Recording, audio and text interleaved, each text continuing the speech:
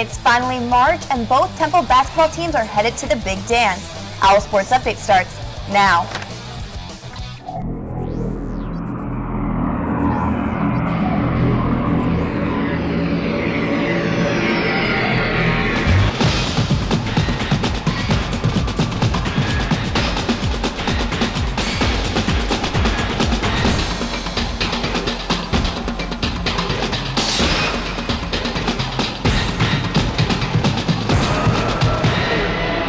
Hello and welcome to this special March Madness edition of Owlsports Update. I'm Noah Roby alongside Jillian Marshall. Temple's men's and women's basketball teams are both traveling more than 2,000 miles to compete in the first round of the NCAA tournament. That's right, March Madness is finally here. But for the men, it took some hard work to get there, which included a shot at history in Atlantic City.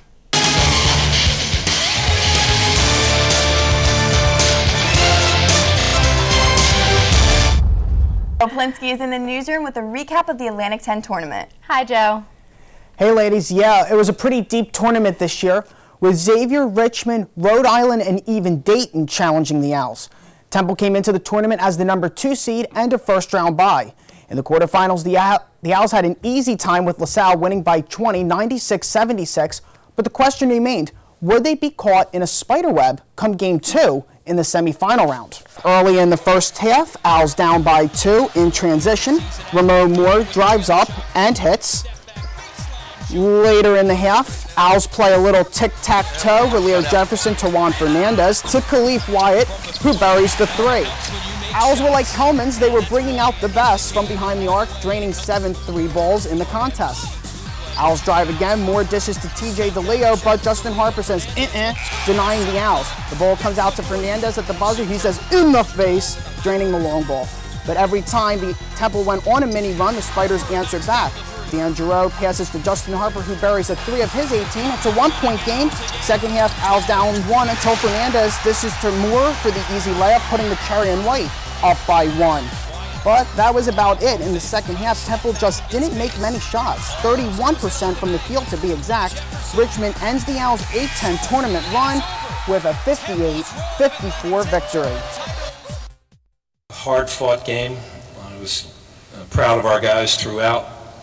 I was proud that we went down a little bit and then came back, found a way to take a 1-point lead with 5 minutes to go, I think, and then it was just one of the, we had 3 or 4 possessions we were a little bit hurried on. We just got to forget about this game, I think we got to share the ball more and just play the way that we've been playing all year long, and just got to get back to the way we were playing, and I think we'll be okay. For Lavoie, Shot 52% from the field, forcing 22 turnovers in their blowout win over LaSalle, but it was the opposite in the semis versus Richmond. Fernandez was just 3 for 17 from the field. More on that in a minute. The Atlantic City winning streak ends at 10. And a little FYI, Richmond did go on to beat Dayton 67-54 for its first Atlantic 10 championship. Back to you. Thanks, Joe. Continuing our Owl team coverage, our reporter Josh Waltenberg took an in-depth look at what went wrong this past weekend in the game against Richmond. Then Dan Koob will explore the winning streak in Atlantic City that's out of the Casino and on the court. The Owls fell short in winning their 4th straight Atlantic 10 title was the performance of Juan Fernandez. It's just one of those games, and personally, the ball wasn't going in. I tried to do some other things, but no, it wasn't enough at the end, obviously. Head coach Fran Dunphy assessed Juan's play after the loss to Richmond. He knows there's some things his point guard could have done differently, but one thing he shouldn't change at all. He had a couple tough shots at the basket that I'm sure he would change if he could, but 10 assists is very good, and he's a terrific player. In the Owls' 58-54 loss to the Richmond Spiders, Juan Fernandez had a poor shooting performance. He went 3 for 17 from the field and just 1 for 7 from beyond the arc. But despite all that, the Owls and their head coach still have plenty of confidence in the Argentinian sharpshooter. He tried to make some plays, and unfortunately he didn't shoot the ball well, but some of those shots usually go in, so we're not really worried about that. I'll trust in Juan Fernandez with the ball anytime. And there's no time for sulking for number 4. Temple's in the NCAA tournament, and they face Penn State. Fernandez hopes there's still light at the end of the tunnel for his team, despite the poor showing in the conference championships. Hopefully after a week or two, I can say that we didn't win the A10 championship this year, but we definitely made a run in the tournament, which we haven't done. Reporting for Owlsports, I'm Josh Roltenberg. I'm Dan Koob. Temple had won 10 consecutive games at Boardwalk Hall. When the Owls made their yearly migration to the coast this year, they took on the Richmond Spiders in a conference tournament semifinal matchup. Short, and it's over. Temple's run of Atlantic 10 tournament titles is history. It's Richmond moving on to the championship round to face Dayton. The loss to the Spiders ended an unprecedented run in Atlantic 10 tournament play. I mean, the plan was just to play as much as we can. I mean, just didn't turn out that way. Their inability to score down the stretch in the semifinal matchup doomed their chance at another championship. So how different will this be going into the tournament as an at-large bid as opposed to a conference champion? I guess we're going to find out. But the team is confident that this conference loss will turn into tournament wins. Hopefully, after a week or two, I can say that we didn't win the A10 championship this year, but we definitely made a run in the tournament, which we haven't done. He's going to try to go out there and just win. It doesn't matter if we would have won the championship this year or not. We're just going to play the same way. The Owls lost for the first time in Boardwalk Hall since 2007. They'll try to claim that elusive first tournament victory under head coach Fran Dunphy. For Owlsports Update, I'm Dan Koob. Despite the Atlantic 10 loss in Atlantic City, the Owls were welcomed home with a celebration, but it was also an anxious time as the players and coaches played the waiting game when it came to the NCAA selection show. Updates Josh Filomeno explains. Selection Sunday, and for the fourth straight year, Temple sat and waited to hear their school's name to come up. But there was one thing very different this year than in recent past. Jefferson, short, and it's over. Temple's run of Atlantic 10 tournament titles is history. It's Richmond. Unlike the last 3 years, Temple came into Selection Sunday without an automatic bid into the NCAA tournament, which left the team with mixed feelings. Tremendous angst whether or not your name is going to be called. And as much as somebody else can tell you that you're in, you don't ever believe that until you see your name on that board. I definitely came in here and sat down there waiting to see our name sooner rather than later. Then the moment they were waiting for finally came.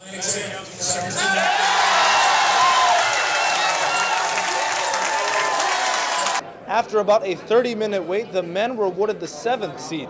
They'll take on the 10th-seeded Penn State Nittany Lions in the West Region in Tucson, Arizona. Temple will attempt to win a game in the Big Dance for the first time since 2001, and the entire team is in agreement on how to notch a victory in the opening round. Play our best game. It starts on defense for us, as it's always been, and have the more experienced guys bringing their A game to the court. In order for us to win a game, we have to play great defense, make great decisions on offense, and we have to make our share of shots.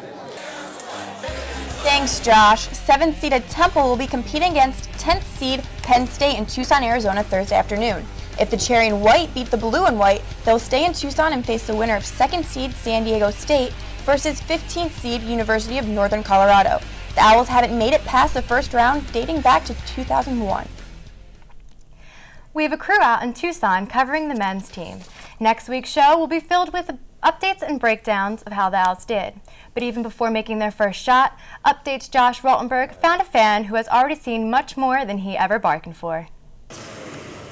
Yeah! Shane Stern is a 37-year-old man.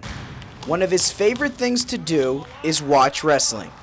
However, there's something he loves more than anything else: Temple basketball. When Temple comes up, that's his team. Not much.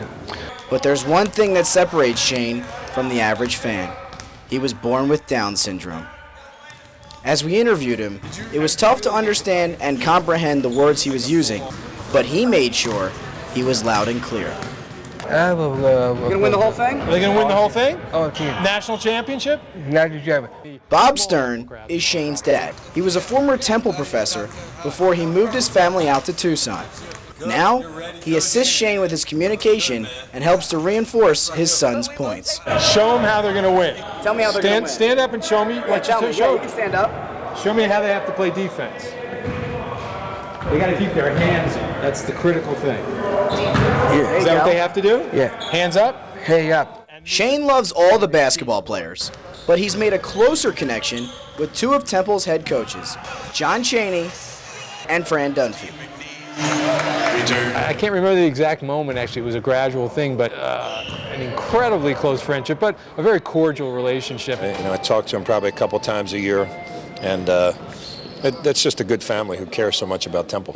You can find any number of Temple fans in the city of Philadelphia, but their most passionate and loyal fan may be right here in Tucson, Arizona. Reporting for Temple Update, I'm Josh Roltenberg. Stay tuned. You've seen the men, now on to the women. We'll show you the triple threat heading to Salt Lake City. We'll also sit down with one of Temple's 1,000-point scorers, who says the women's team didn't get what it was expecting on Selection Monday. Owlsports Update, we'll be right back. Pull your face mask down.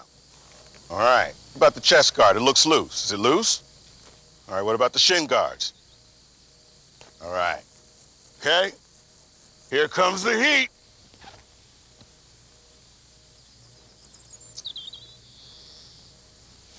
Bring it in.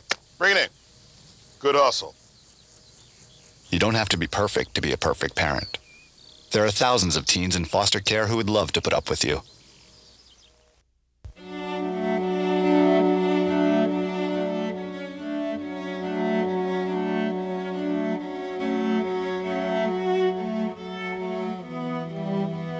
There are 380,000 NCAA student athletes.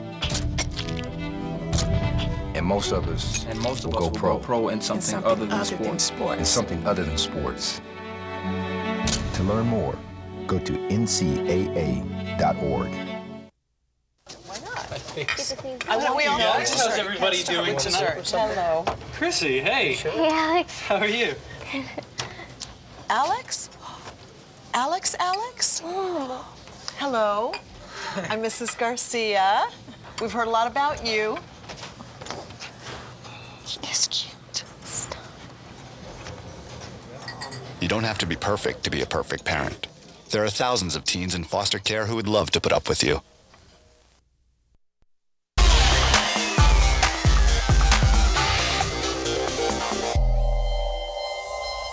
The Owls didn't have to wait long to hear their name being called during Monday's show. The Owls were awarded the 10th seed in the Dayton region. They take on Arizona State in Salt Lake City, Utah.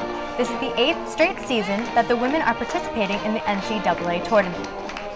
The women's team wasn't too surprised to be seeing its name on the board, but there was one surprise: the seed.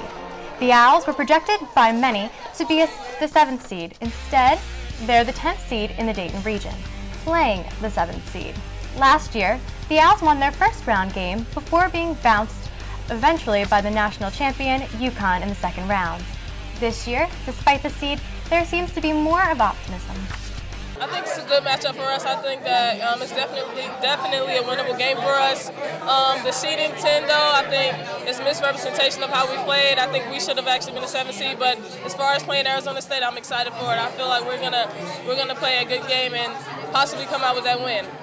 Junior forward Kristen McCarthy has broken 2 records while at Temple and still has another year left. Before McCarthy and the rest of Cardozo's squad travel to Salt Lake City, I sat down with her to talk about her future expectations. Once they showed our name, I was relieved that we were in the tournament. Definitely getting a 10 seed is kind of disappointing. I felt like we deserve higher than that.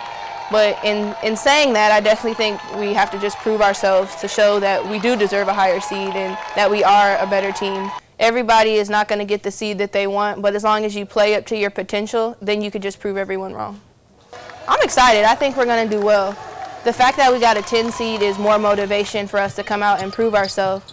And all of our team is excited. We have some experience under our belt for people that have been to the tournament.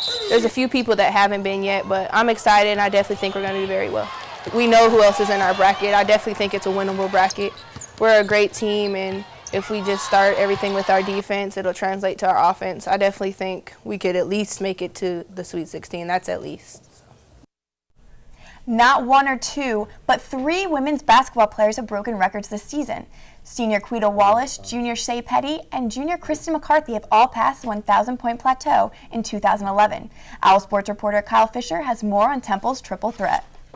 How aware coming into the season were you guys that you were actually getting close to that milestone? I didn't know how close I was, but as it approached, like, you know, people were telling me, oh, you're however many points away. Yeah, me neither. I think probably like 3 games, and like, oh, you need like 70 points or 40 points. And I was like, oh, I didn't realize I was that close. About 3 or 4 games before, you know, all my friends and family are just letting me know that I'm getting close and trying to encourage me. Is like her 1,000-point milestone not as cool because you guys did it all here? It doesn't even matter. Just like, what? Whatever. Just not count 1,000 what? No. Now, you said you ran track for a long time, but then basketball just kind of took over. So are you the fastest on the team, or do you think you could beat everybody else in a foot race? I think so, in a foot race. If not basketball, then what would you want to do for a career? Boxer. Boxer. I want to be the next Layla Ali. So are you the toughest on the team? Yeah, I'm pretty tough. When it comes to game time, is there anything, like, you guys have your iPods? What is it that really gets you pumped up right before the game? I listen to Nicki Minaj. Excuse you. Anything that I like to listen to Michael Jackson, Janet Jackson, R&B, slow songs. Well, Noelle, I don't know about you, but I know that I'm definitely the toughest one here at Owlsports. You're looking pretty tough there, Jill. It's time to go in the nest. Senior forward Lavoy Allen has been invited to participate in the NABC All-Star Game, and junior Ramon Moore was named to the All-District Second Team. The All-Star Game will take place on Friday, April 1st at Reliance Stadium in Houston, Texas. And it's just her 3rd year at Temple, and Coach Tanya Cardoza was named the Atlantic 10 Women's Basketball Coach of the Year. She has led the Owls in their 7th straight NCAA tournament and their 3rd consecutive season with 20 or more wins. And speaking of Coach Cardoza, she's getting tech savvy.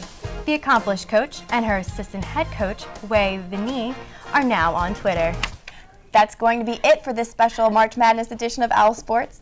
Owlsports update for Noelle Roby and the rest of the Owlsports team. I'm Jillian Marshall. Thanks for watching.